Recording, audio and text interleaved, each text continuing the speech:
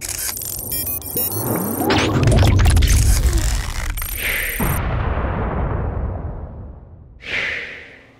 what is going on everyone? Vega here from SerpentX Tech, and in this video I want to talk about cryptocurrency taxes and filing it. Some of the things that I've seen, like the trends, what I've experienced, and just kind of share a couple of options that you, the end user, might have. But first, I'm not a tax professional. I'm just a guy on the internet, right? I'm not a CPA. So please, I urge you, make sure to consult your local tax professional or CPA to make sure everything's above board, you're dotting your I's, you're crossing your T's, and everything's squared away. The trend that I'm seeing, though, is, as time has progressed, we're seeing a number of our favorite tax firms partner up with a number of our favorite exchanges, wallets, or what have you. For example, TurboTax has partnered up with Coinbase, and you can save up to $20 when filing with them. They do make it super easy, and honestly, with my tax situation, I was able to get everything automatically imported through integrations TurboTax has. Matter of fact, I'm going to go ahead and play that video for you now. And the integrations that they have already built in made it super easy. In 5 minutes, I filed or got the bulk of my tax return done. I haven't filed yet. And they also support not just cryptocurrency type exchanges, but also obviously, stocks, dividends, bonds, stuff like that. So it's very easy through TurboTax, and that's only been made possible as the community has grown, as the cryptocurrency industry has grown, and as these tax firms have upgraded. Now, this is an old blog from 2019, but TurboTax has been taking steps to streamline the crypto community's experience during tax season, and they built in a number of solutions that allows users to import transactions from Coinbase to TurboTax with plenty of help and resources along the way. They're not the only ones, because we also see that Cashapp has partnered with Credit Karma Tax to allow you to easily file your taxes 100% free. Well, they say 100% free. I can't speak to that, but they got some good marketing. They even talk about users that file through them will be able to get their tax return 2 days earlier than the competition, so on and so forth. Everything, by the way, in this video is going to be linked down in the description below. Some of it will be affiliate links, but make sure to check that out. The biggest thing I want you to understand as we go throughout this video is that I want you to just take the information and choose what's best for you, okay? Because Crypto.com also has an opportunity for users called tax.crypto.com, where it's supported in Germany, the UK, Australia, US, Canada, and more jurisdictions.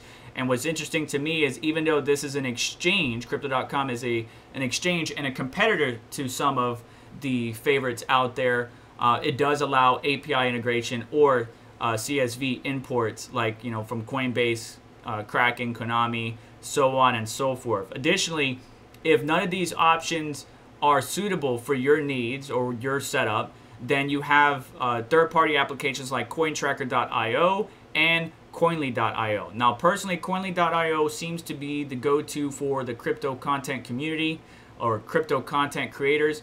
There's a number of reasons for that, but again, you need to make the best decision for you. For example, TurboTax allows easy integration not only with Coinbase, but with CoinTracker, which I already have. It doesn't have Koinly, but Koinly has a perk or has an advantage over CoinTracker and TurboTax itself, because, for example, I could not import Cashapp the way it records its data, how it notates its data. I could not just import the information from the CSV file, right? Because TurboTax wants it in a certain format. Cashapp didn't provide that. You have to change a few things. But Koinly, on the other hand, does. It does allow you to import your Cashapp, and then you can choose a plan and then export it. Now, you do have to choose a plan, unfortunately, but we'll get into the pricing in just a moment. The next thing you need to do is, what are the supported exchanges that both of these offer? For example, cointracker.io has a huge number of exchanges, wallets supported, but so does Koinly. The biggest difference that I can see, and I haven't tested this out yet, so let me know if you know anything in the comments, is NFTs. Cointracker.io allows easy integration with your wallet, so that way you can track your NFTs, purchases, sells, what have you. While I don't see something on Koinly yet. Now, I do see where you can integrate MetaMask, but is that something that's automatically built in? Like, will it be able to see it? I don't know. So let me know in the description or in the comments if you are using Koinly to track your NFT sales and purchases. But CoinTracker allows that option And that might be something that many of you may be interested in and may help you sway the decision-making process. Now, here's the biggest hiccup or the biggest indicator of which way you're going to go. Cointracker.io has plans, right? For free, both of these will do 25 transactions. But when you start getting into 100 or 1,000 transactions or more, that's when the price or the differences between the two become very apparent. Even though they support a number of our favorite exchanges and wallets, it's really going to come down to how many transactions have you had for the past year and what is the price you're willing to pay, right? You're not only going to have to pay for your tax filing, but you're going to have to pay for this software to complete all the information you need to file your taxes. So right here, for 1,000 transactions, Cointracker.io charges $200, but Koinly only charges $99, $100 difference. And of course, they show that you can do unlimited transactions for $180, but of course, unlimited is not really shown on Cointracker.io. It does say C for pricing, but I like websites that kind of give me everything up front, not try to hide it behind a number of links. Now, Cointracker.io is a program that I've been using for quite a while. As I mentioned, for my situation, it was easier to use because it was easily integratable, or TurboTax already had it integrated. All I had to do was select it, import, boom, done.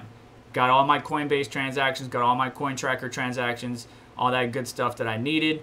But the biggest thing is Cashapp for me would not import the way TurboTax wanted it, so I used Koinly to do so, get the information nice and neat, and then present that to TurboTax. But you can wind up going through any one of these firms, Crypto.com, Cashapp, TurboTax, or many more options out there. The good news is, in today's market, as cryptocurrency has gone more and more mainstream, we're seeing a number of trends where these institutions or tax filing firms are partnering with our favorite exchanges and wallets, making integration easier, making taxes a lot easier, when it would be a lot harder back in the day, you know, having to use a massive amounts of Excel sheets, go through each transaction and define it, especially when it comes to mining. For example, mining rewards to me is the biggest point that the government needs to get right. For example, the court case about the Tezos staking rewards needs to get finalized, because I really believe that mining rewards should be taxed or under the same guidelines as staking rewards, where it's taxpayer created property, and we're not taxed on that. We're only taxed on when we take that mining reward or staking rewards and convert it to fiat, whatever our local currency. That's when I believe we should be taxed. However, you just have to pay attention to whatever your local regulation is, country or otherwise, and just hope for the best. But it's gotten better. It's certainly gotten better. Integration's there. It's very easy to connect your exchanges or wallets, import your transactions, show your realized gains and losses and all that good stuff, which is making it much easier in today's market. But that's pretty much it for today's video. Please do me a favor on the way out, hit the like button. Don't forget to get subscribed, hit the notification bell to stay up to date, as well as check out the links in the description. Some of them are affiliate links and provide a kickback, but we appreciate your support. Now, one more thing that I forgot to mention before I let you go is if I'm a miner, and this is just a hypothetical, if I'm a miner, I do not mine to an exchange, because when you do export those exchange transactions in a CSV or whatever, the software is going to record every single one of those as income, unless you signify that it was a mining reward or this or that, which you can do in Koinly and some of the other software.